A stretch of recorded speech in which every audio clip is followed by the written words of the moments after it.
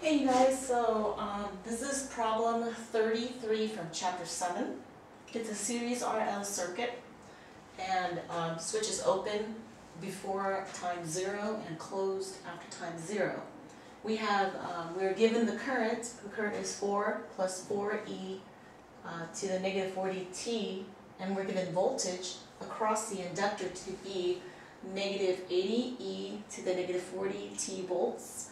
And we want to find the value of the source voltage, the value of the resistor, the initial current stored in the inductor, the value of inductance for part A, and then for part B, we need to find the time when the energy stored in the inductor is down to 9 joules. So that's a lot of stuff.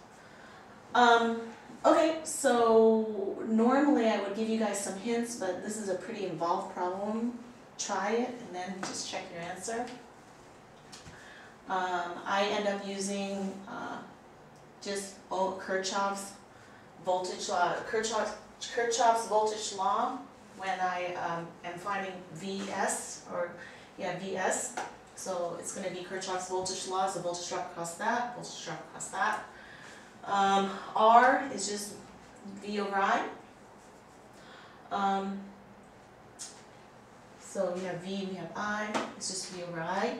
I0, the initial current, is going to be just the current and evaluate it at time 0, and then inductance is you're going to use L is equal to V di dt, I think.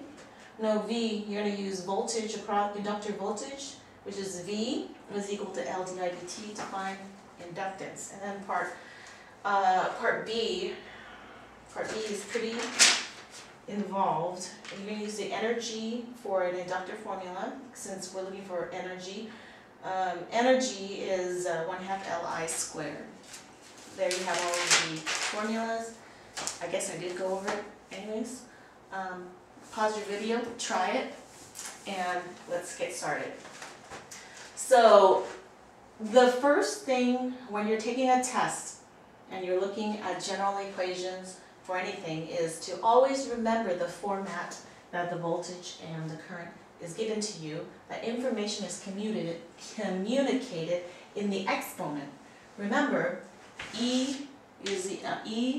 the format of the E is of the form negative t over tau. So just automatically make it a habit to look at the exponent and remember, oh, that's E. That is really representing that number, whatever it is really 1 over tau. It immediately gives you information. Can we use that information? I don't know, but I'm going to gather it because it's given to me. So, and I am a minimalist, the ultimate electron. I take the path of least resistance, and you should too. So, so we know that the 40, right? So the exponent always communicates information about the time constant. So we know the 40 is equal to 1 over tau. And remember what tau is in an LC circuit, right? In an RC circuit, it's RC. In an LC circuit, it's L over R, I think. Yes. So tau is equal to L over R, right? So what does that tell me? This tells me that tau, 1 over tau, right? If I flip this around, I'll get tau. Therefore, if I flip that around, I'll get the equivalent, right? Or if you really want me, because someone said I went too fast with the math.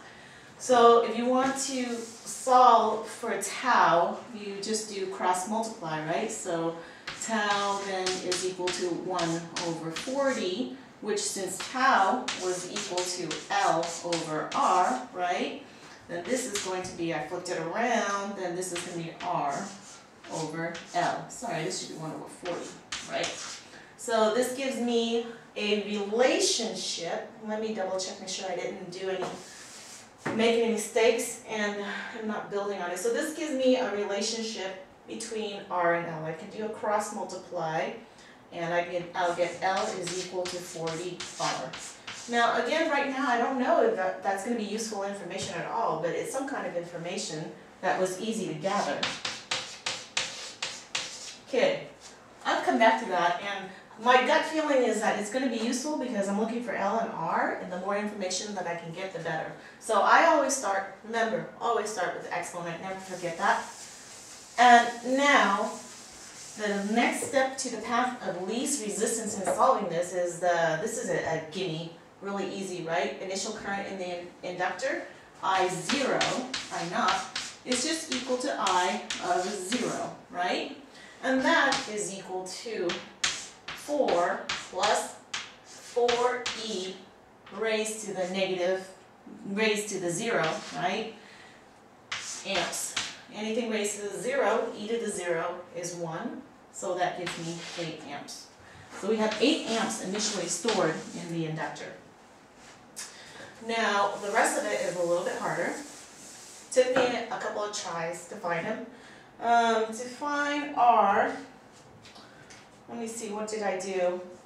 Oh, okay, the next thing that I did was I found the inductance using V voltage, VL of T, voltage across the inductor is equal to L di dt. Okay, we have the voltage, that's negative 80, e to the negative 40 t. We don't know what L is, and we know what current is, so dt of 4 plus 4e to the negative 40 t, right? Alright, so we have negative 80 e to the negative 40 t, that's equal to L.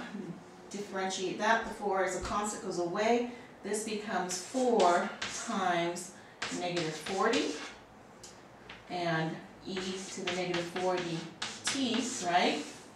So then we have negative 80 e to the negative 40 t, that's equal to L times negative 160 e to the negative 40 t, right? If I divide both sides by negative 160 e to the negative 40 t, you see that e's cancel out. I'm left with negative 80 over negative 160, which is 1/2. So L is 0.5 henries. Okay. R, I think, was the next easiest thing to solve, and that's just V over I. So, let's see. No, actually, R is even easier than that. R is even easier than that. So here, we found this cool relationship. E, L is equal to 40R, so R, therefore, is L over 40. No, did I do that math right? Nope. I have it exactly backwards. Let's do this again. So tau, right, is equal to, the exponent, 40, is equal to 1 over tau, right?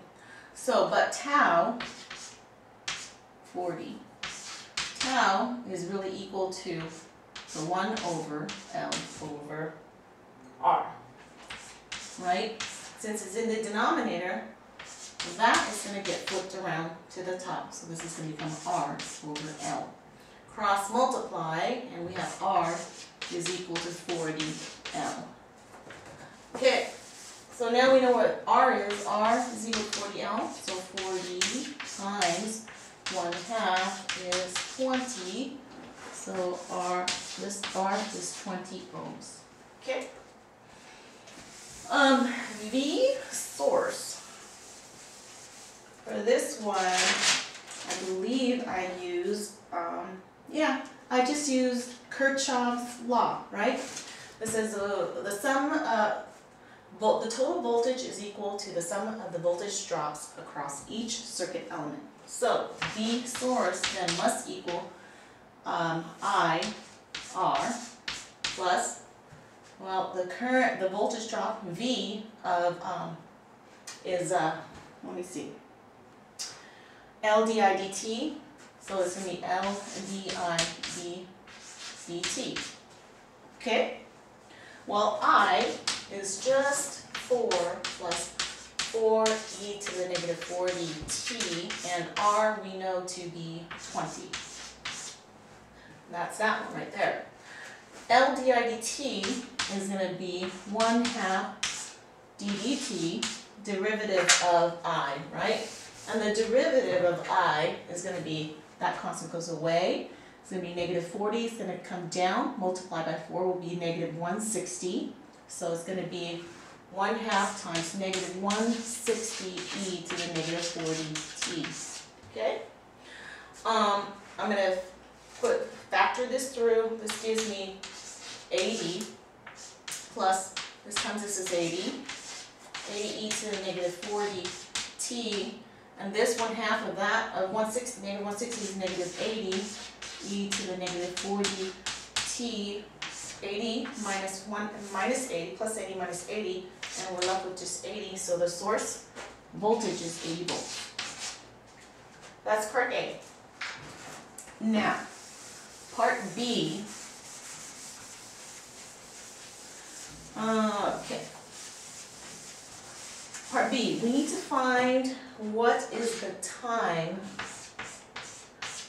when the energy stored in the inductor is going to be 9 joules. So for that we need the energy formula. Omega of T is 1/2 Li squared.